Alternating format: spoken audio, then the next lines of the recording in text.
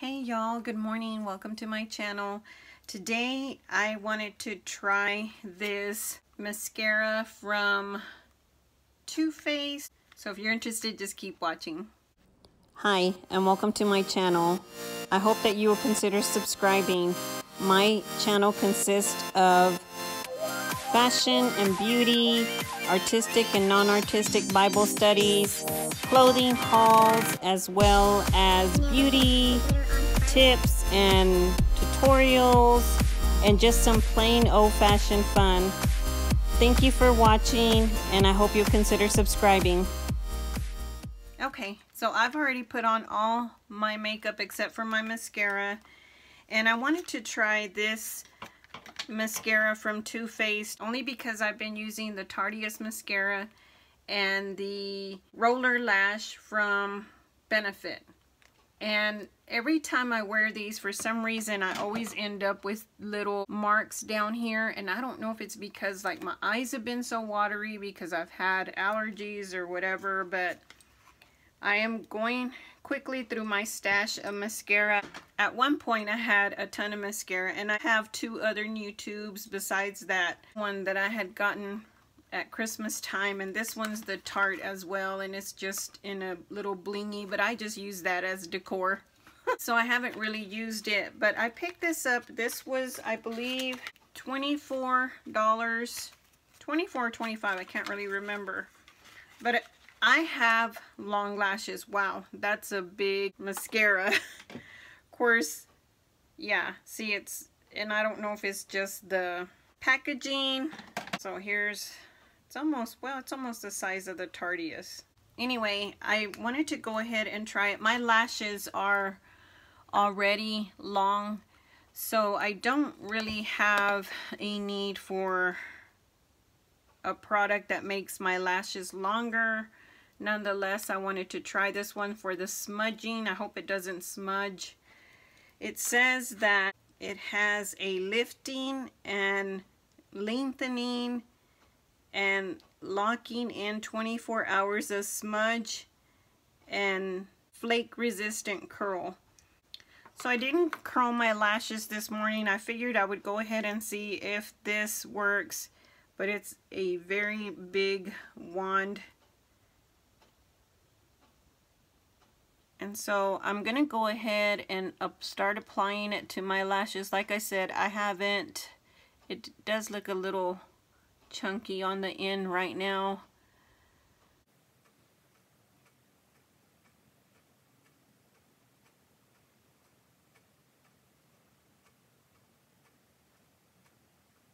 I like the way it separates.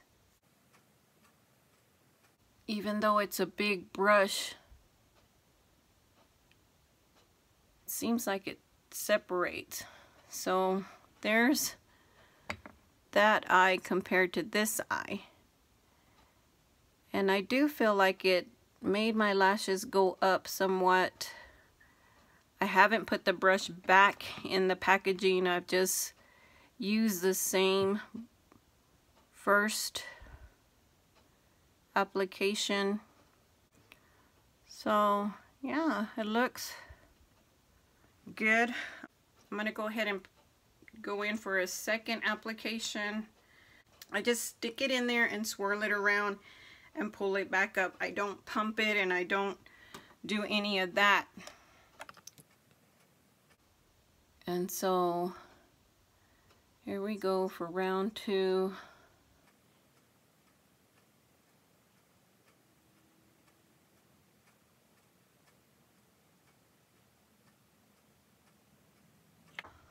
Okay. I really don't feel like round two made it more curly or added anything more. You guys let me know what you think. But let me go ahead and do the other eye off camera. Okay, and there's the other eye, the top lash.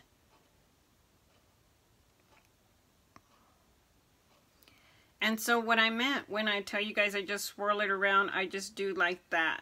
I just move it within the tube. Now I'm really concerned about doing my lower lash with such a big brush, because this is a big brush to me.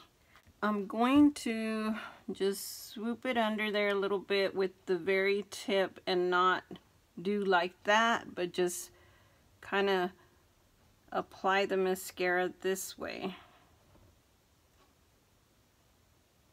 And so I guess all my concerns just washed away because it seems fine when I use it that way, and don't try to go in like this, but just straight down. But it does, I did get some under my eye because it's just too big for under my eye.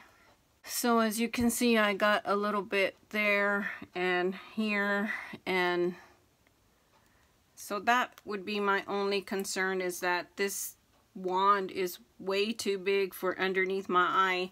And that is the reason that I really like this Real Lash from Benefit, because it has a more slender where I can get in there like this.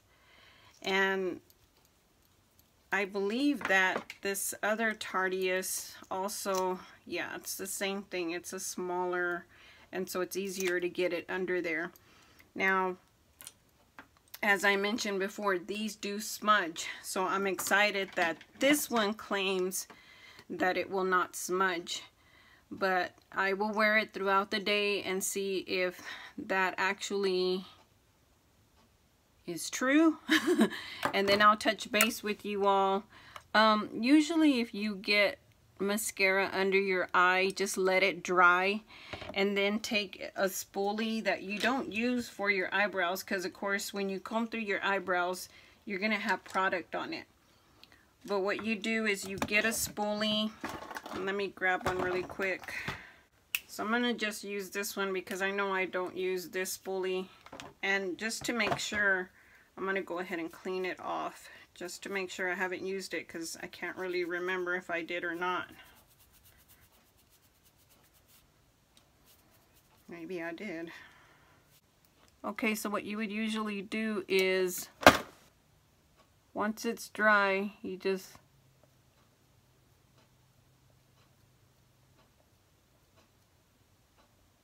flake, just work at it like that, and it's gone. And under here where it kind of smudged, you know, there's not, when it's not just a little chunk, it's kind of hard to just take it off. But nonetheless, I think it's fine. My eyelashes cover it. So I'm about to leave for work, and then I'll come back and check in with you all to make sure that that situation didn't happen. And if I have time, I'm going to wear that mascara and kind of show you all what I'm talking about, how it smudges here. But if I don't have time, just know that I have like little, almost like where it smudged on my lash, and then when I blinked, it kind of ended up here. I will check in with you all in 8.5 hours. Okay, so it's after 6 o'clock. It's 6:13 to be exact. And I just got home from work. And so if you can see right here a little bit, I get like this little darkness, and I don't know if it's from my, I usually don't get it unless I have mascara on, so it has to be the mascara. But I don't know, because if this is smudge proof, it shouldn't have come off like that. But